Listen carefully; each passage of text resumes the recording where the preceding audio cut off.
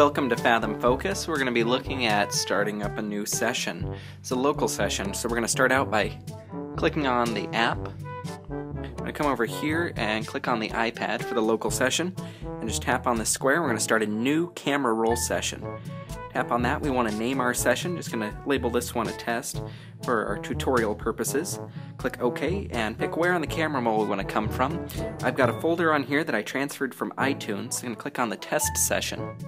That would be labeled whatever your client session is. I'm just going to check this mark right here, and we're going to begin loading in the session. It gives us a little indicator right here of how far along we are.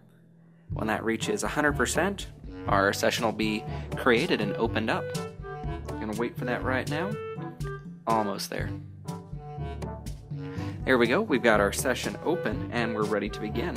That's how we create a local session. We've got all of our images here that we imported from there. I've got 17. We can see right there. There's 17 images right here. I come over here, just all the gallery, so we can confirm that we have all 17.